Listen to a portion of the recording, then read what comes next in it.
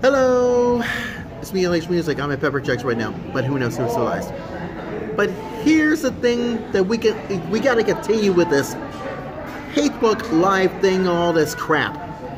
Because as I said on my Political Life video blog, there is, all the violence, all the rhetoric at a time like this when a gunman do something very stupid on Muslim law-team killer broadcasting, massacres of 49 people who are dead on Facebook and Twitter and all that stuff.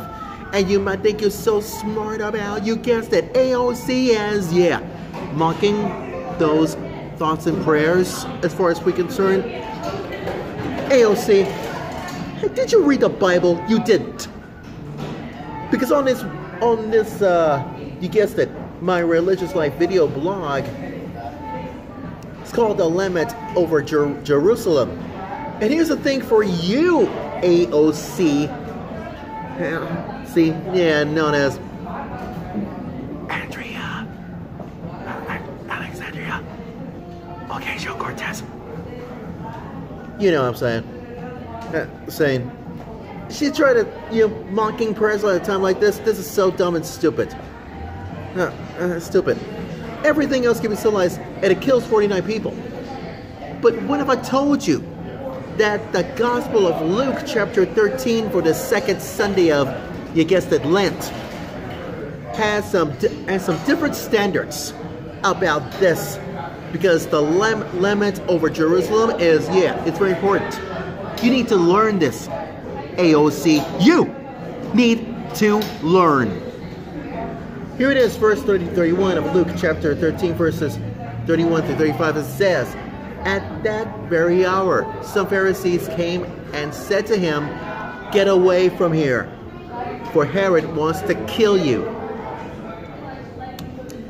He said to them, 'Go and tell that fox for me, listen.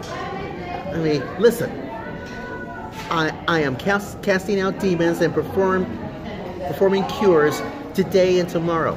And on the third day, I finished my work.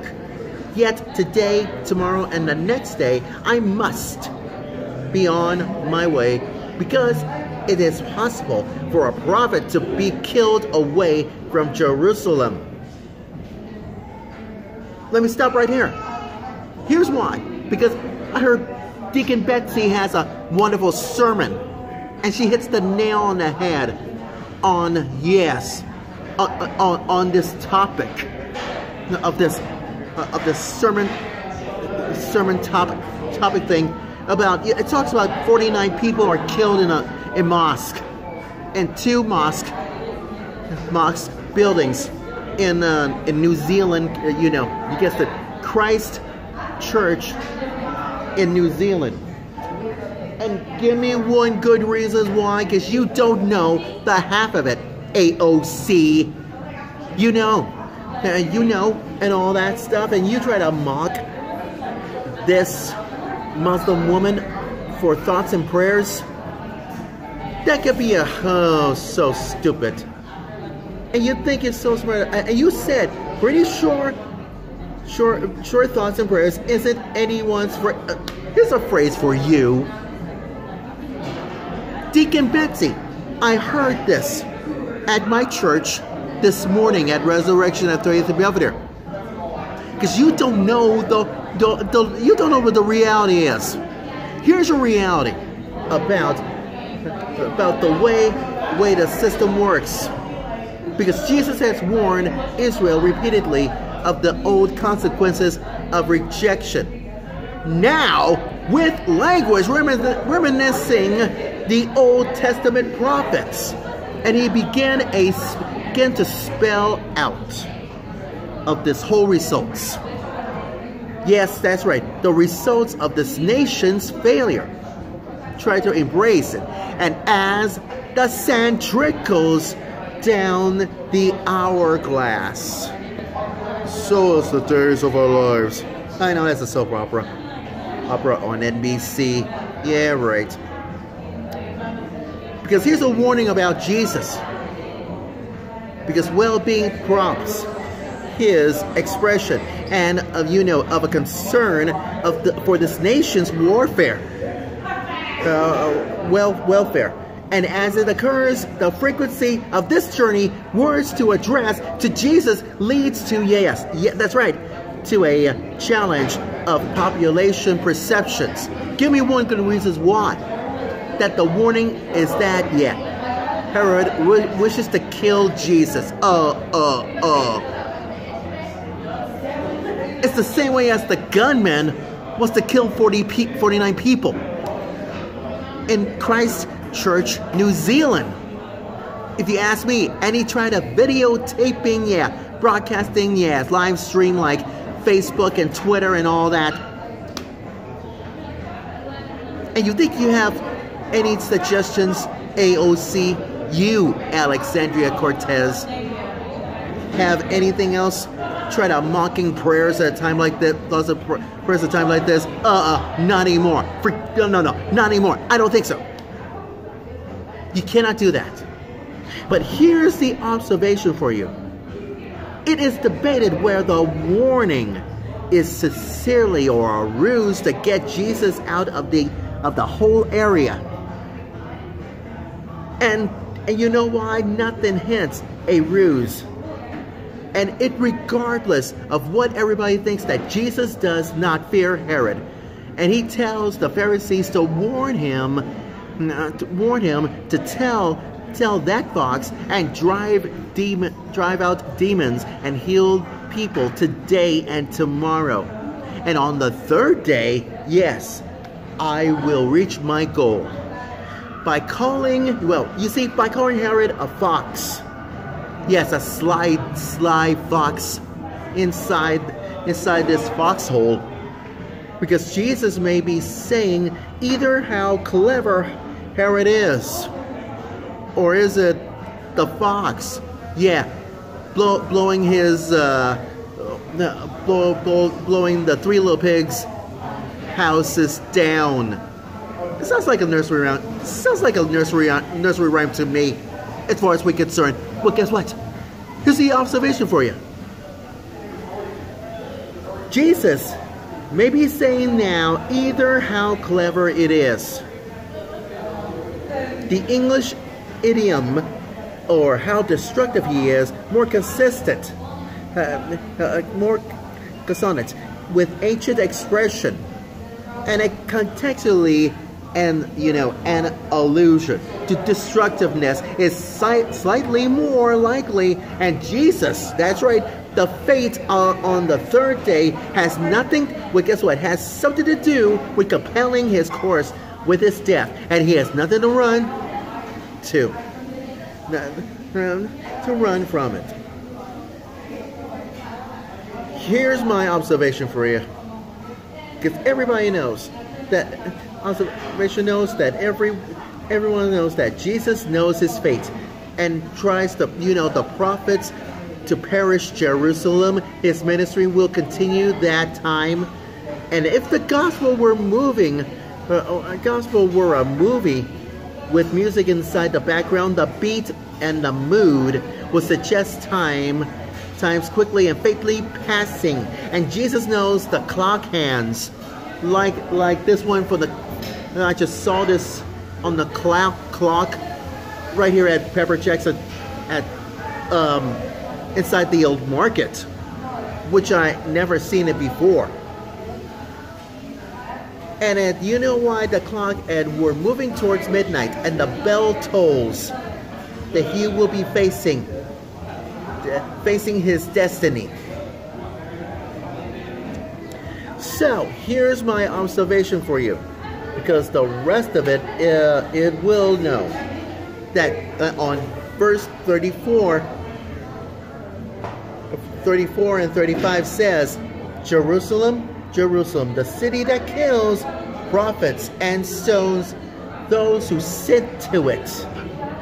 And how often I desire to gather your children together as a hen gathers her brood under her wings, and you were not willing.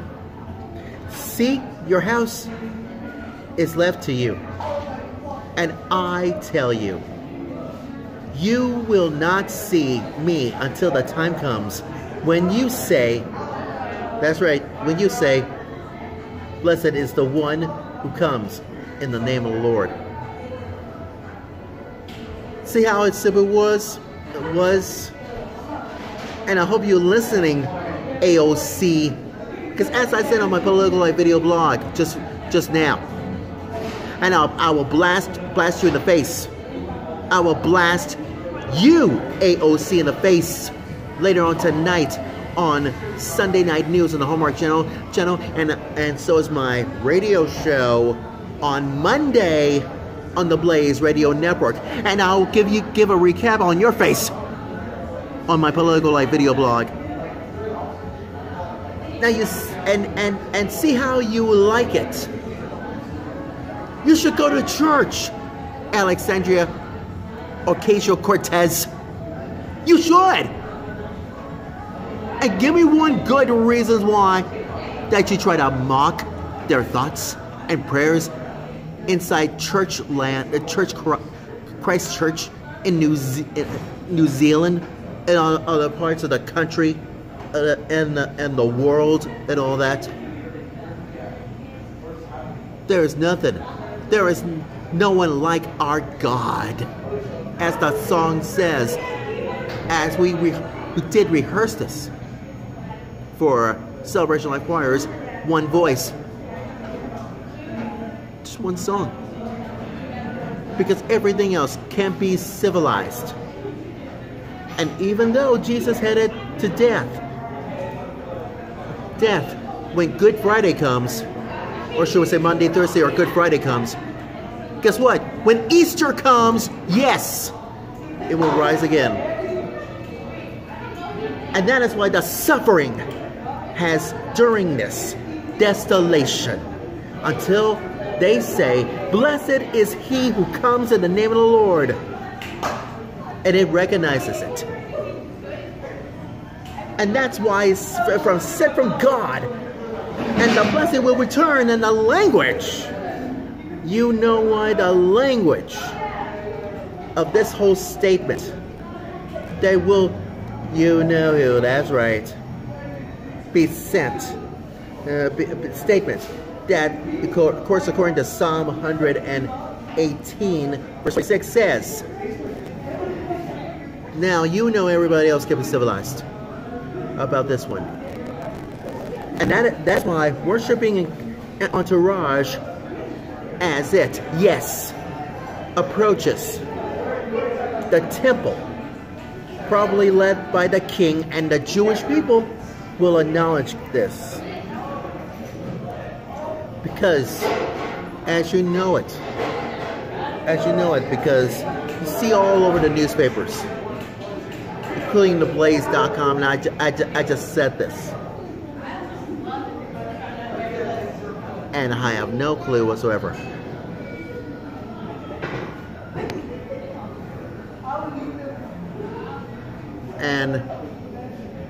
And the other thing is, it kills 49 people and others wounded.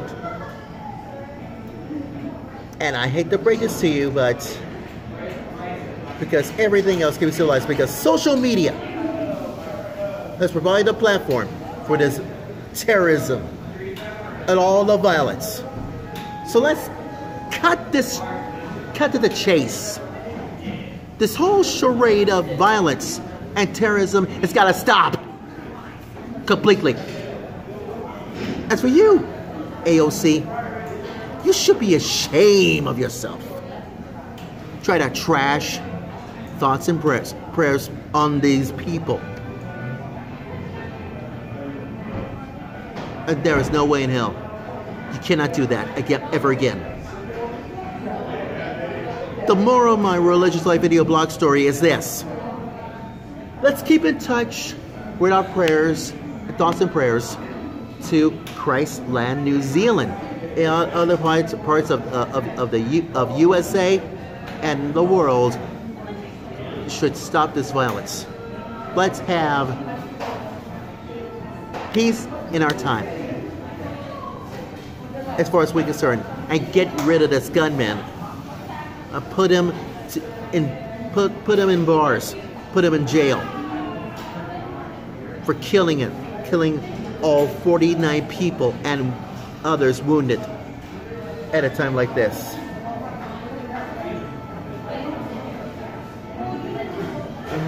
Others. So it could be a massacre. But what about the liberal media by special people, buffoons, smurfs? Have you forgotten? I'll explain this. I'll explain this Tuesday on my Political Life video blog. You know why? Because this is what happens when you least expect it about the massacre and all that. And that will be, yeah, that's right. Trust me about that as well. Anything else that I should know about?